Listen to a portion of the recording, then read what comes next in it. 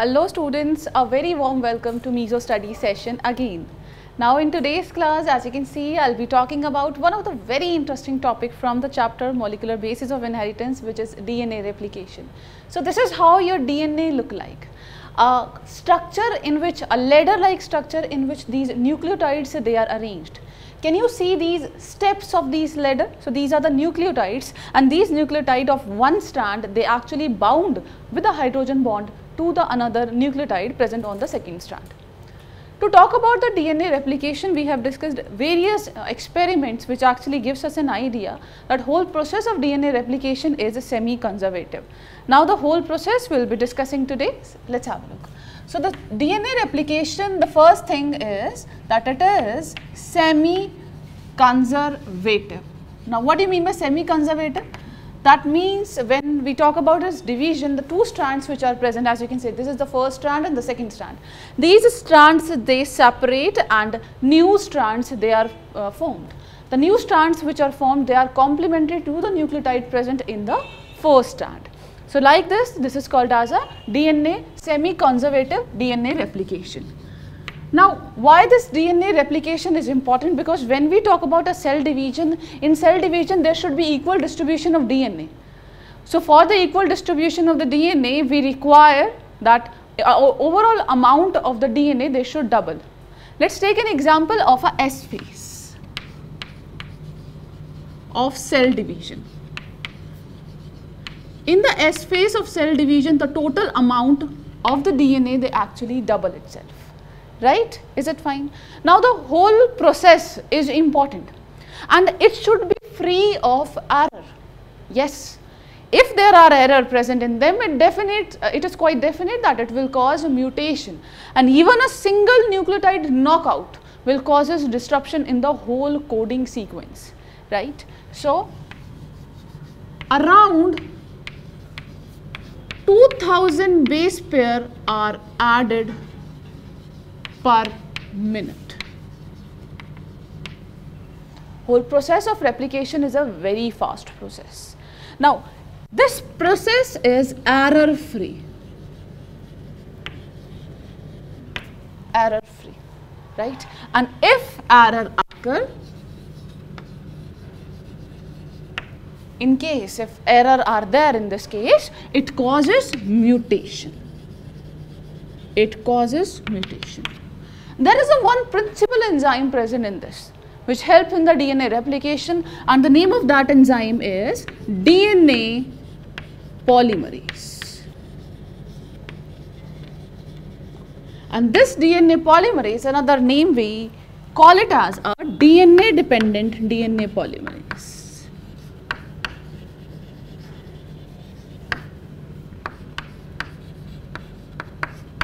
DNA dependent DNA polymerase, because they are using DNA as a template and they are keep on adding these nucleotides, right? Is it fine? So these are the certain basic things regarding the whole process of DNA replication.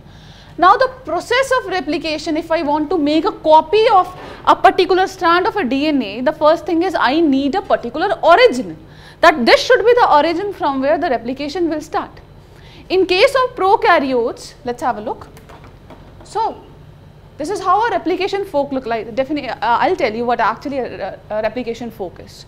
Now I have a one strand of the DNA, and there are particular sequences at which these strands, these are the parent strand, they actually separate from one another. And once they separate from one another, a new DNA strands, they are synthesized, which are complementary to one another. Now from one strand, the two different strands like this, they are formed, right? When we talk about the origin of replication, that where should it start replicating, or what should be the actual position for the replication, one thing you should keep in mind, that in case of the prokaryote, there is always a single space or single place at which this whole origin of replication occur, which is called as a ORI sequence. I hope you remember the biotechnology chapter. In that we have discussed regarding the ORI, the plasmid ORI. So these are the places for the origin of replication. Whereas in case of a eukaryote, there are multiple places for this origin of replication. So replication occur at the various places. Now, the first thing you need to understand, I have two strands of the DNA, they are wrapped around each other like this. What I want is, I want to separate these strands.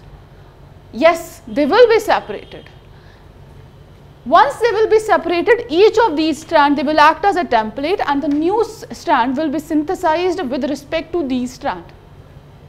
Because the nucleotide which is present in the single strand will provide a base for the attachment of the other complementary nucleotide.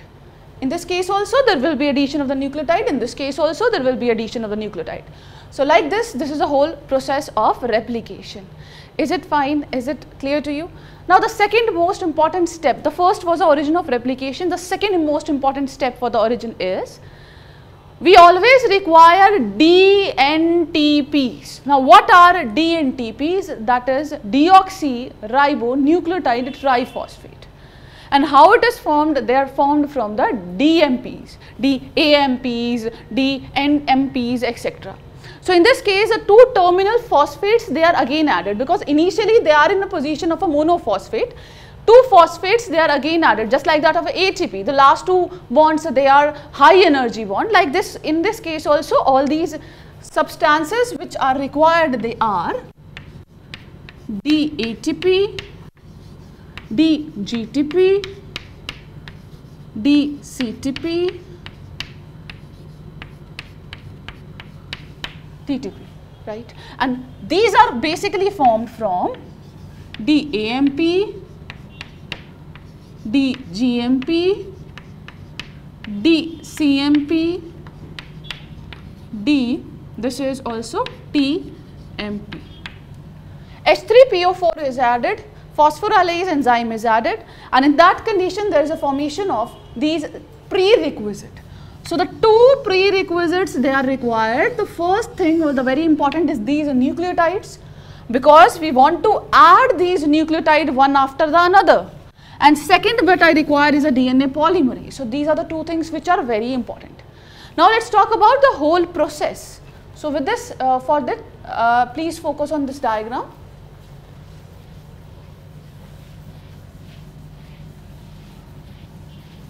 So we have discussed regarding the initiation process. So initiation actually leads to the formation of the replication fork. Now how this replication fork is formed, let's have a look.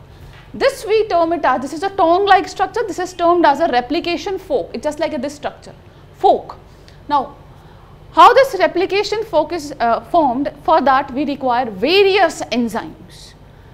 First thing you need to understand, just focus on this particular diagram, on this side of the diagram only.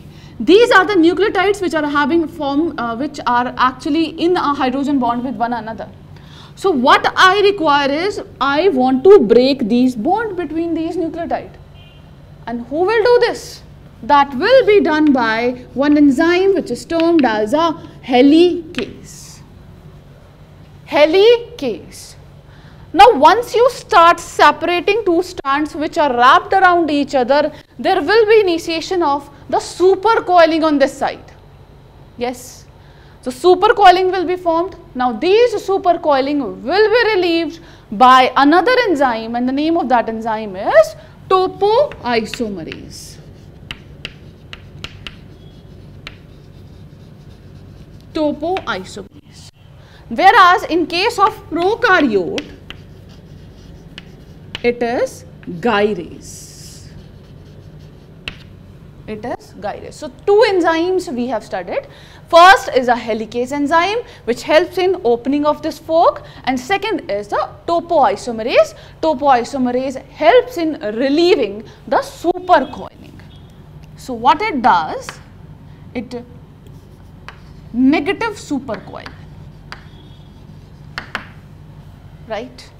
Now because these nucleotides, these are the nucleotides, they are complementary to nucleotide present above. So chances that they can again bound to one another. So we have to stabilize that also.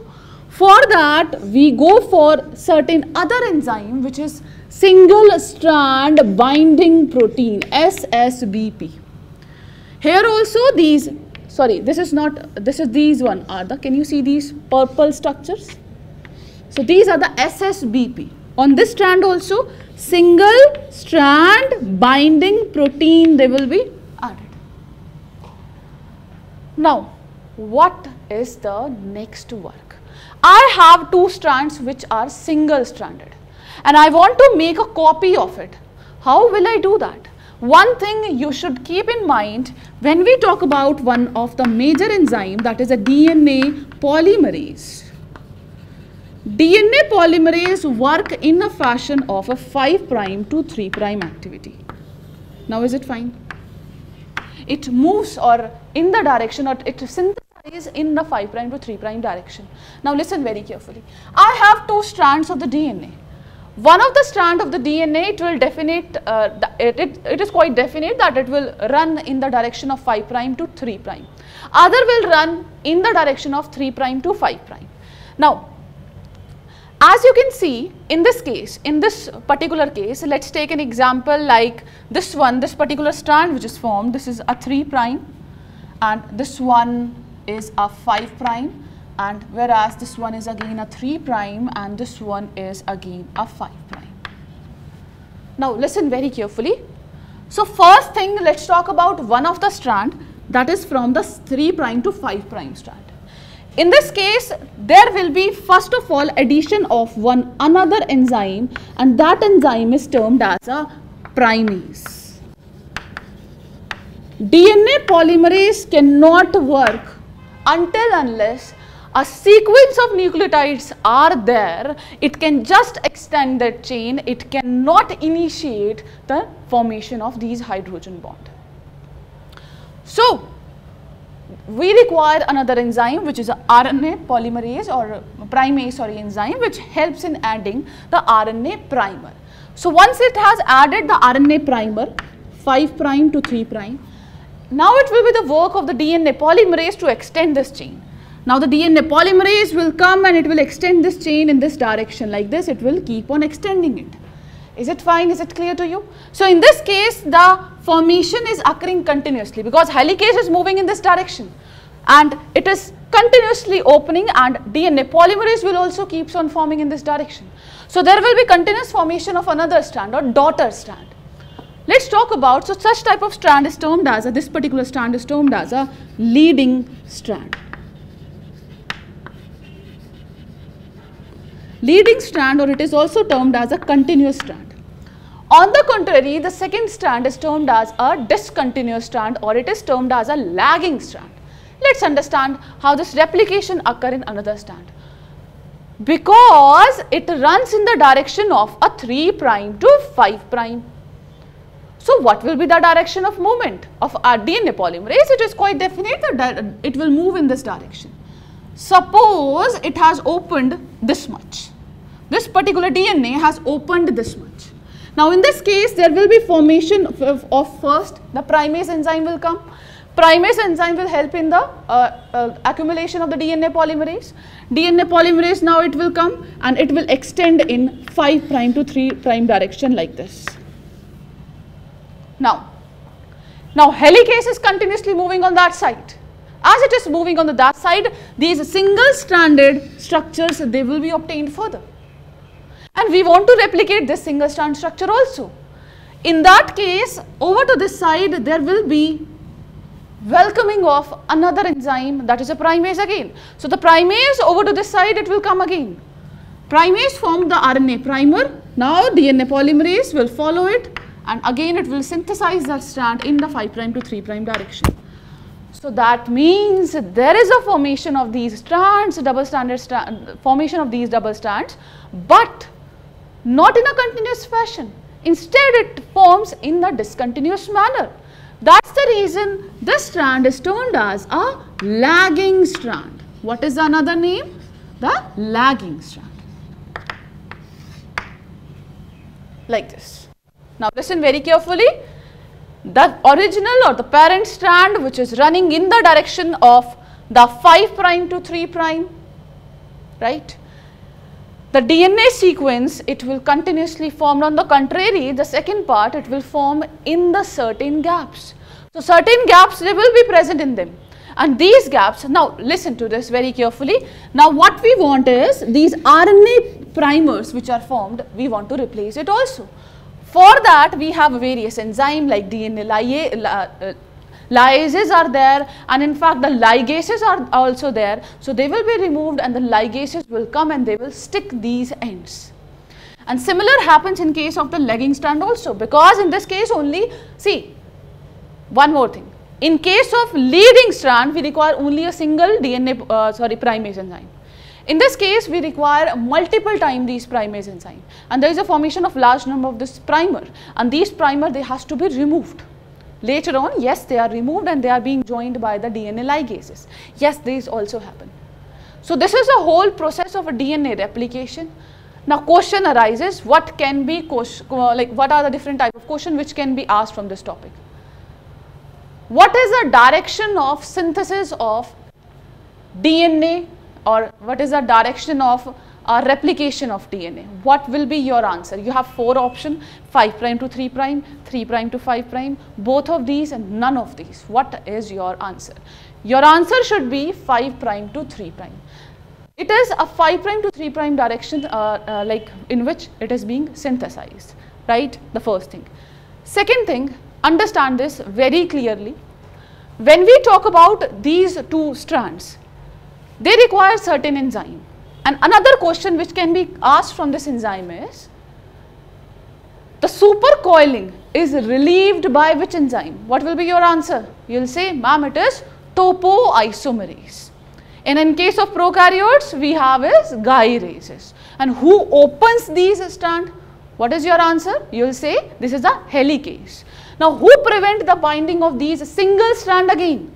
That is a single strand binding protein. Now, one more question which can be asked from this topic. Now, when we talk about the DNA polymerase, so DNA polymerase in the DNA replication is DNA dependent DNA polymerase, is RNA dependent DNA polymerase, both of these, none of this. What will be your answer? Your answer should be DNA dependent DNA polymerase. We are not concerned here with the transcription. In transcription, yes, I will be talking about transcription also, where in the transcription the situation is completely different.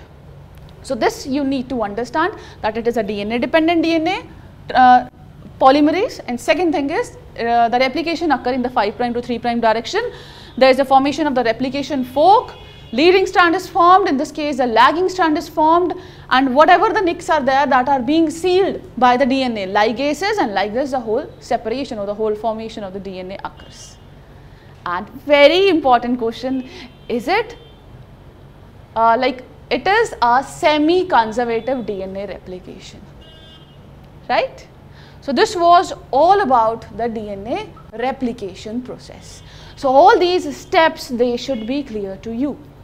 First thing, origin of replication. Second thing, the charging of nucleotide. Then elongation step. All these steps, they should be completely clear to you, and hope my initiative to make you understand this topic is fulfilled.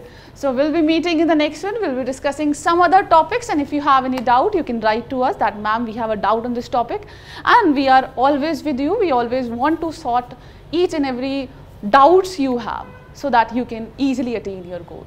So take care, keep watching. Thank you so much, students, for watching this.